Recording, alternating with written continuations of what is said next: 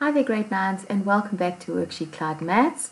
I was just actually thinking, yesterday was my husband's birthday, and I started thinking about all of you guys that have had birthdays during April and May, and are going to have birthdays in May, and I just wanted to wish you a very, very happy birthday if you have already had one, and happy birthday in advance if you're going to have one.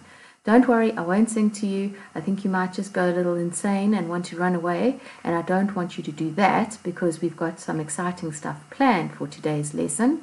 But I just want to say, if you haven't been able to celebrate your birthday as you usually do, just chin up because next year will be so much better and you're still able to have a happy birthday being at home. Okay, let's get on with today's lesson. We're going to carry on with our functions and relations, and it is our fourth lesson in this series. And I just want to remind you, if you have any questions or any queries, to please email grade9@worksheetcloud.com and somebody will get back to you with an answer. Okay, let's carry on with today's lesson. Okay, we're going to look at finding a formula and graphing. Okay, so we've been finding a formula, but we haven't graphed yet. So now we're going to take our ordered pairs and we're going to put them onto a graph. Okay, let's have a look. There's a table that's not new to you, and you know how to use the y equals mx plus b to work out the formula. But let's do it anyway. We'll just go over it as revision. Right. Remember, we look at the change in y over the change in x, and if we have a look there, our change in y, minus 9 to minus 5, we are going to add on 4. Minus 5 to get to 1, we are adding on 6. And from 1 to 7, we're adding on another 6. Right? Then we're going to look at our change in x. Minus 3 to minus 1 is 2. Minus 1 to 2 is 3. And 2 to 5 is also 3. We are adding on 3. Remember, those are like fractions. Well, they're not like fractions. They are actually fractions. 4 over 2, 6 over 3, and 6 over 3, and we end up with an answer of 2. That 2 is our m value, so we can plug it into our formula. So y is equal to 2x plus b. Now what do? We actually plug in an ordered pair. You can use any of the ordered pairs. Remember, I told you in a previous lesson, you can use any of the ordered pairs and you can plug it in and you will get the b value. Right, so we're going to use the first one where y is minus 9 and x is minus 3. So it will be minus 9 is equal to 2 times minus 3 plus b. It's going to be minus 9 is equal to minus 6 plus b. We take the 6 across the equal sign. It changes to a positive. So minus 9 plus 6 is equal to b, and so b is equal to minus 3. So we've got our formula is equal to y is equal to x minus 3. So y is equal to 2x minus 3. Sorry, that is our formula. Right, what are we going to do with this? Well, there's our formula. There's the table that we used to get to that formula, and we are now going to graph it on what we call a Cartesian plane. Now, as you can see, you've probably graphed things so far as a bar graph or a histogram or a line graph, but not with 4 quadrants. And in the next lesson, we'll go a little bit more into what the Cartesian plane is made up of. But for now, we can look at our x axis, which is our horizontal axis, and the y axis, which is our vertical axis. Where they cross is the point of origin. It is also where they are both naught. So where y is naught and x is naught is the intersection of the y and x axis. All right. What we're going to do is we're going to plot our ordered pairs. So the first one that you can see that's popped up there is the minus 3, minus 9 point. Okay, remember, minus 3 is x. We always put our x first, and then the y value comes next, and that is minus 9. Okay, and we will label it. So we put minus 3, minus 9. The next one will be minus 1, minus 5. So where x is minus 1, y is minus 5. We label that one 2. And then it's 2 and 1. As you can see, x is 2, y is 1. Label it. And then we've got where x is 5 and y is 7. And we label that one 2. Our next thing to do is we then take our ruler and we join the dots. Okay, very similar to what you did as a child and you made up pictures with joining the dots because you found the numbers in sequence. It's a pretty similar thing, it's just a little bit more advanced now. Okay, once you've done that, you now label the graph. You label the line. Y is equal to 2x minus 3. So that formula belongs to that line with those given points. All right. Okay, let's see what's next. We need to now flip it around a little bit. If you are given the formula y is equal to 4x minus 5, and you are told that you can fill in a table where x is minus 1, 1, 2, and 4. Let's have a look. There's our table. We've filled in our x values from what we've been given. We now need to substitute in and find out what the y value is according to that formula that we've been given. So there we go. We've done this quite a lot already. So I think this is becoming old hat to you. But let's carry on and go through each one of the four x values that we've been given. So y is equal to 4 times minus 1 minus 5. That will give me y is equal to minus 4 minus 5, and that will be minus 9. Okay, we fill that in on the table. So where x is minus 1, y will be minus 9. The next one, we're going to fill in where x is 1. So it's 4 times 1 minus 5, which is 4 minus 5, and that gives me minus 1. Where x is 1, y is minus 1. The next one, we are given the x value of 2. So 4 times 2 will be 8 minus 5 gives us 3. So where x is 2, y is 3. And then the last one, where x is 4, 4 times 4 is 16. 16 minus 5 gives me 11. And so where x is 4, y is 11. And those are our ordered pairs. That is an ordered pair, that is an ordered pair, that is an ordered pair, and that is an ordered pair. And now we are going to plot our ordered pairs on our Cartesian plane. We label our x-axis, we label our y-axis, and we start plotting our points. So minus 1, minus 9, there you can see the little dot appeared, and we label it. Minus 1, minus 9. Remember, we always read off the x value first, so we go to the minus 1 on the x-axis, and we go down to the 9 on the y-axis, or the minus 9 on the y-axis. And then we put a dot and we label it.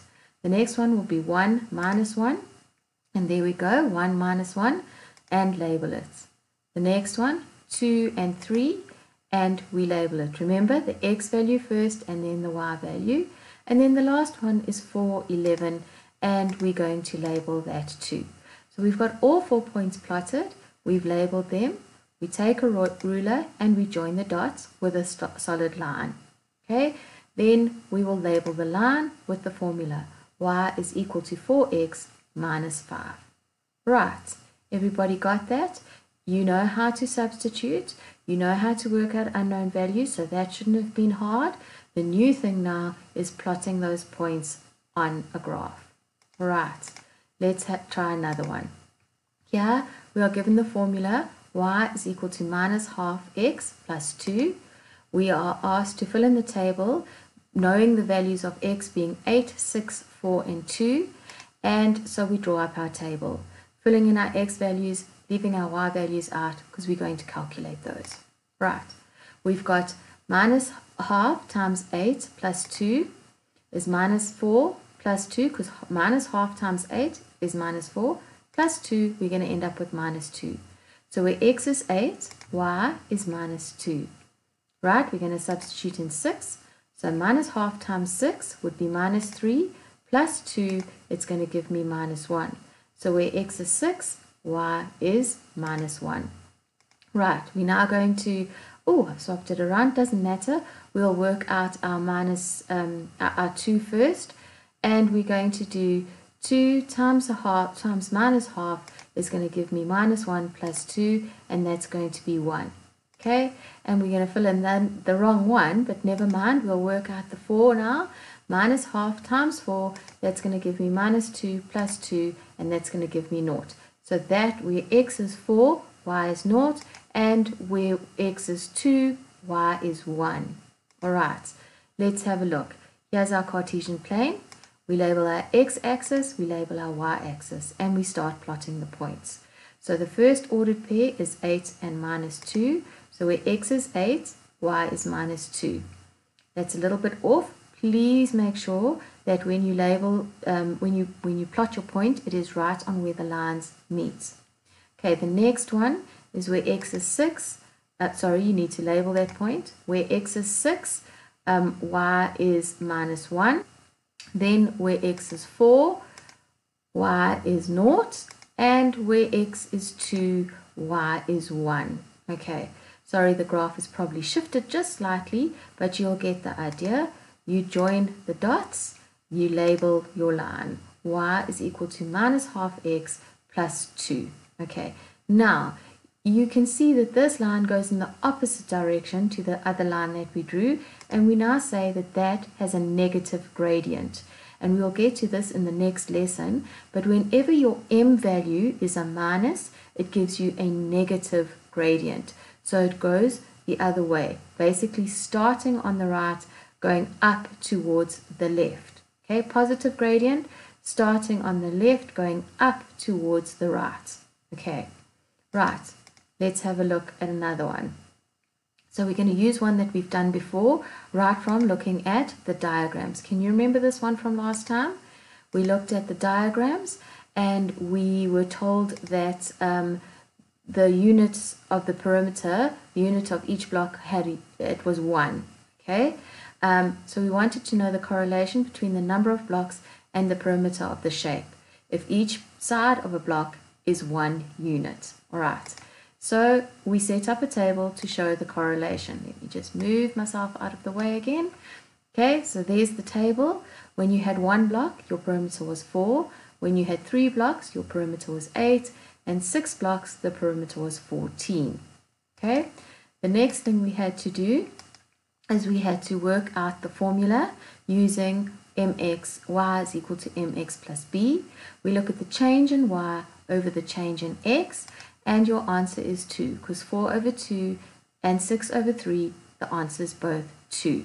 Okay, right, so you've got y is equal to 2x plus b. That is part of your formula because you've substituted in your m. You found your m value. We now need to plug in and we need to find our b value. So y is equal to 2x plus b. We're going to take our first ordered pair and we're going to put that in. We're going to substitute it in. So 4 is equal to 2 times 1 plus b, which means that 4 is equal to 2 plus b, which means that 4 minus 2 is equal to b, and so b is equal to 2. Therefore, we have got our formula y is equal to 2x plus 2. Right, next step. We are now going to graph it on the Cartesian plane, and there you can see the Cartesian plane. So let's plot the points. We've now got the points in the table. We were given them, or we worked them out in the previous lesson. So now we're going to go where x is 1, y is 4. So let's see. Where x is 1, y is 4. Can you see that? And we label it. Okay. The next one, where x is 3, y is 8. And where x is 6, y is 14. Right, so we've got all our points. We then draw the line together and then we label it y is equal to 2x plus 2, and that is a positive gradient. Remember in our last on our last diagram, the line went that way. That's a negative gradient. This is a positive gradient. So when you start at the bottom on the left hand side and you draw up towards the right, it gives you a positive gradient. Have a look at your m value. It is positive, and that's what shows you your gradients. All right, everybody happy with that? Right, what have we learned so far, guys? We've actually done such a lot. We've learned how to create a formula from a table when x values are in a sequence. So remember, we just looked at the difference in the y values, and then we looked at the x value in relation to the y value, and we were able to work out a formula from that. That was right in the beginning lesson, in lesson 1. Then we learned how to create a formula using the structure y is equal to mx plus b, and that's actually a whole lot easier because it gives us a structure to work with. And so we know that we will definitely be right. We also learned how to test that formula using a number of different ordered pairs that we were given. Then we learned how to work out unknown values once we'd established the formula was correct. Okay, remember we got the tables with letters that needed numbers to be filled in, and we were able to work out those unknown values.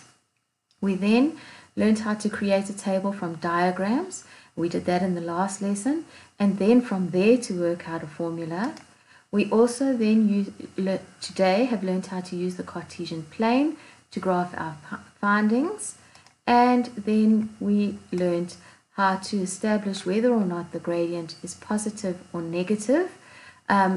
Remember, if it goes from the bottom left up to the top right, that's positive. If it goes from the bottom right up to the top left, it is a negative gradient. Okay, so we've actually done so much, guys, and next time we're going to go on and make it a little bit more involved, and I hope you're enjoying this series so far. Remember, if there's any questions, if there are any questions or any queries, to email grade9@worksheetcloud.com, and somebody will get back to you with an answer. Okay, I hope to see you in the next lesson, where we've got some more exciting stuff planned, and we're going to flip the formula around a little bit and find a new formula. So please join us next time. Right, I hope you have a wonderful day ahead, and see you next time. Bye bye for now.